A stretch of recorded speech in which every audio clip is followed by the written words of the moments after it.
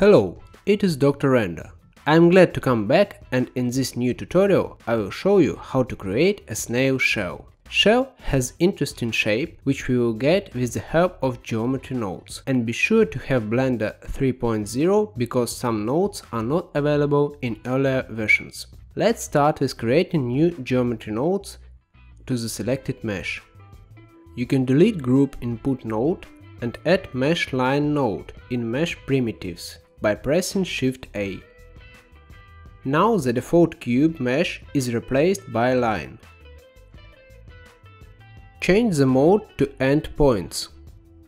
For endpoint, set x to 1 meter and z to 0, and the count to 100. It will set the resolution of line or simply number of points. Then add set position node. This node set new position for each point of input geometry.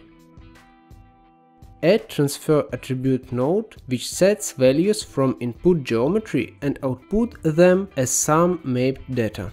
This setting will transfer the position of input geometry vertices to output attribute.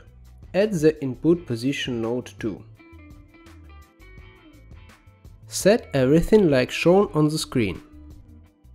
After this, add nodes separate XYZ and combine XYZ. That will allow us to manipulate each coordinate separately. In Blender 3.0 the principles of work with geometry nodes have changed. Now we don't need to initialize attributes with variables, but instead it is fully node based. We got to the math part. I use geometry nodes to create a logarithmic spiral. Add 3 math nodes and set them exactly like shown on the screen.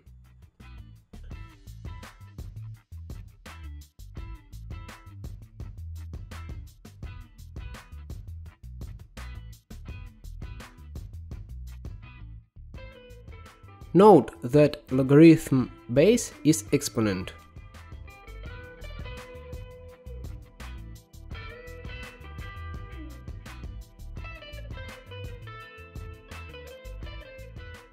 At this point we see nothing,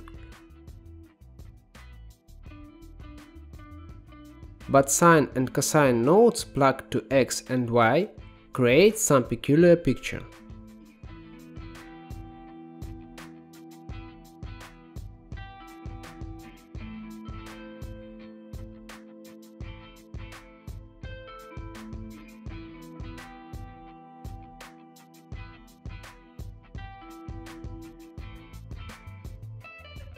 If you multiply each value by x, which is actually the radius, you will get pretty nice logarithmic spiral.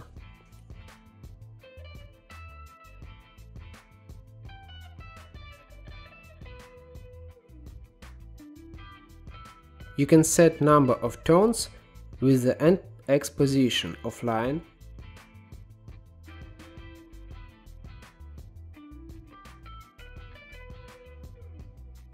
and its resolution with count.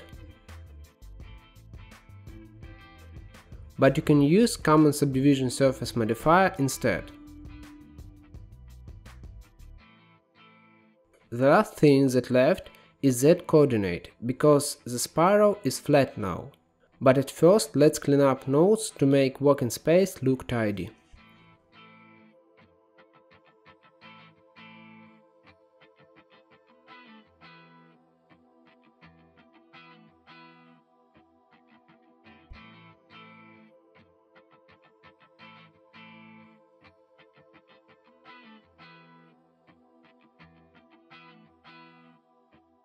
To set z coordinate, we will just multiply x by some number.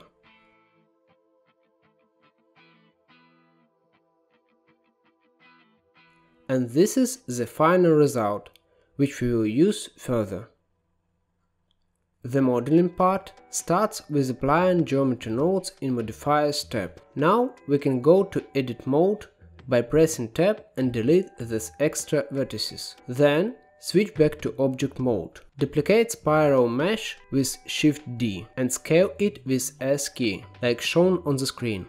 Duplicate one more time, scale it once, then press S, then Shift Z to scale spiral only in XY plane. Continue duplicating and scaling, follow the steps on the screen to form some sort of armature. At least 7 spirals are needed.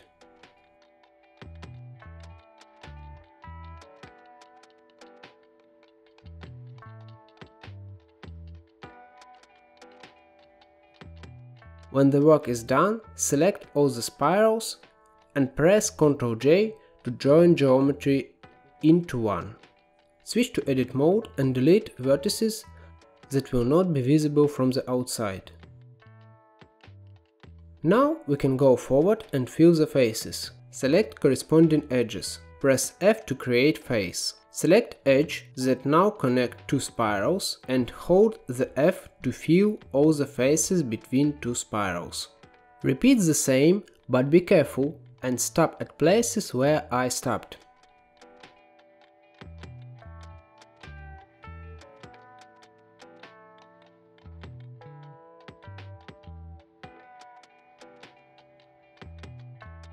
If you've done everything right, you will get mesh that already recognizable as shell. You also get the same gapes on the top and on the bottom that have to be filled manually.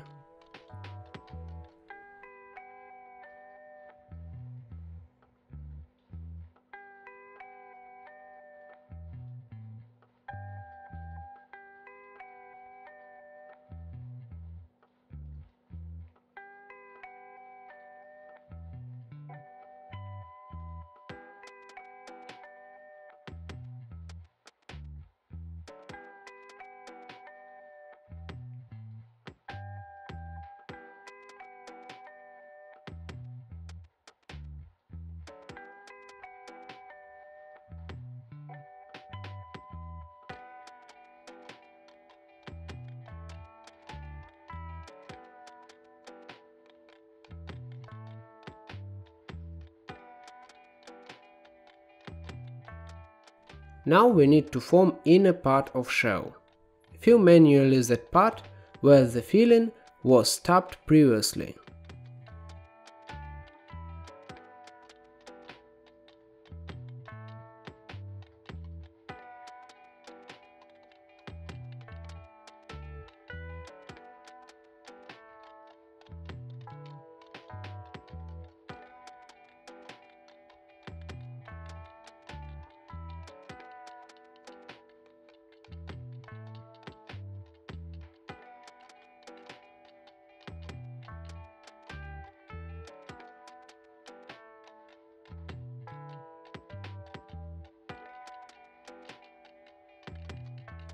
After that, select these inner vertices, change the transform pivot point to 3D cursor, then duplicate this curve, scale and place near the corresponding part of outer wall.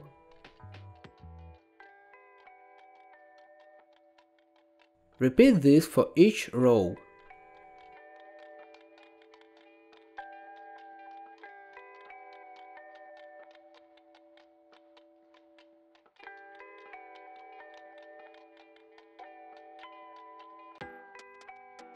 When it is done, fill faces to add thickness for outer wall.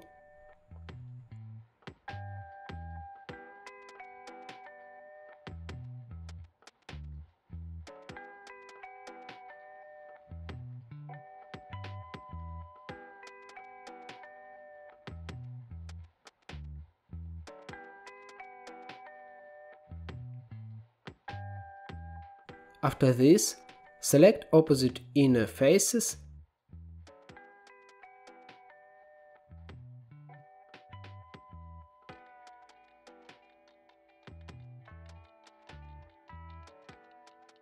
and press I to create an inset of them. Don't drag mouse too much. Select bottom edges of inset, press double G and slide edges up by amount of wall thickness. Repeat for upper edges, then these inset faces must be deleted.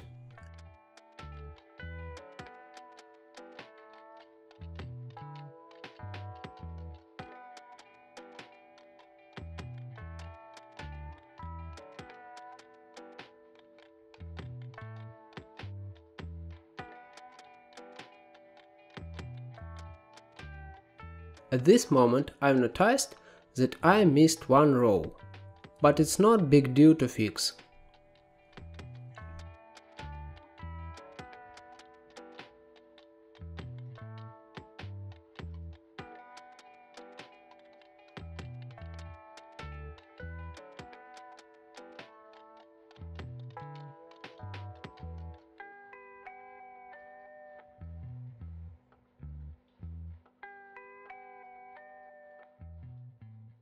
Pay attention to how this top connection is done, because it is a bit tricky.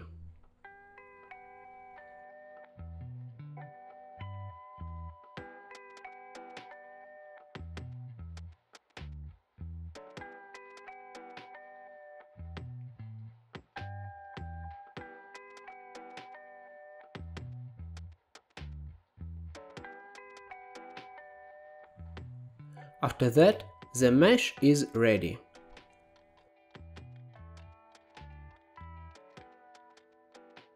The only thing you can improve more is that you can slide these edges so this part wouldn't be so sharp.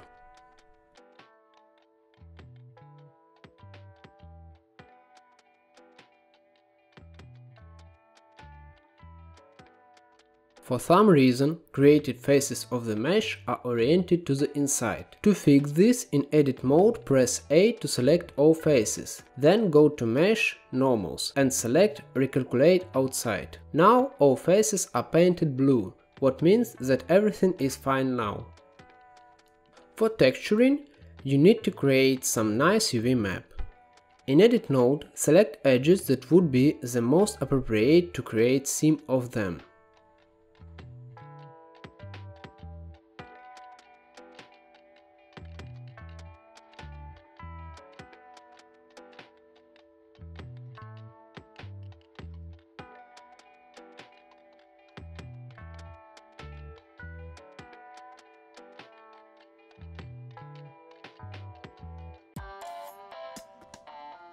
After that, go to Edge, mark Seam. Press A then U and click Unwrap. You will get UV map that is seen in UV editor. The map is fine, except for these overlapping faces, so shrink this part a little. In Blender you can export UV map as image, and then it can help to create a texture. In UV editor, press A to select all faces, then go UV, export UV layout. But if you select some certain faces, when UV Sync selection is on, you can export only selected faces as image. That will help much to paint the shell.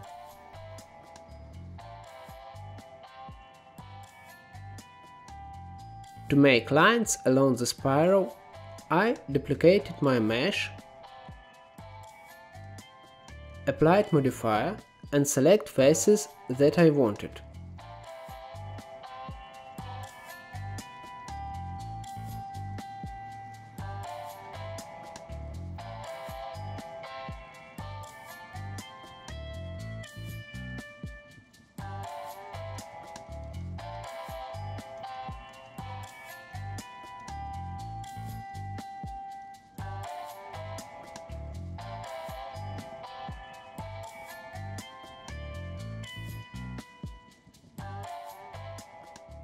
Then I exported that layout in desired format and resolution.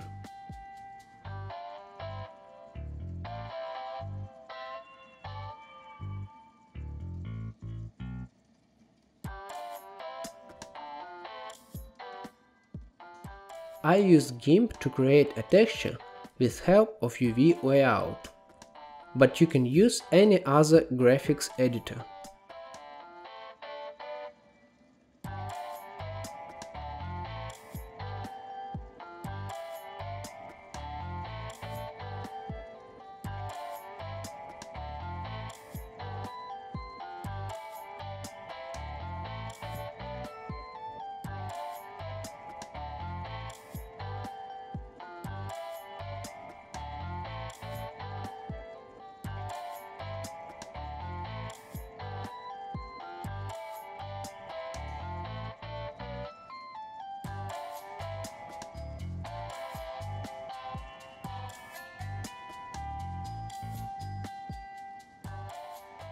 After shader setup, you can edit texture more with texture paint.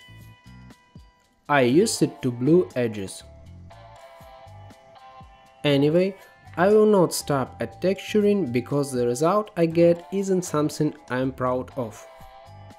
My shell looks more like candy or something.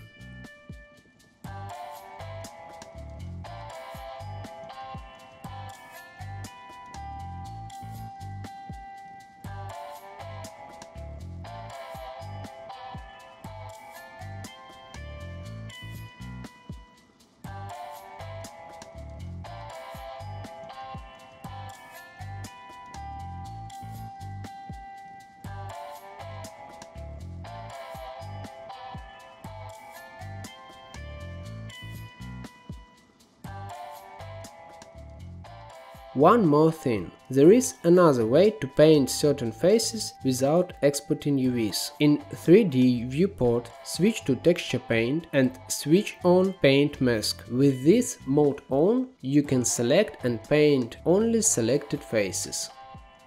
And that's all. This is a shell I got, and you can get the same or even better one. I hope you enjoyed this tutorial and it was useful. Thanks for watching, like and subscribe please. Comment if you have any questions, advices and so on. Bye!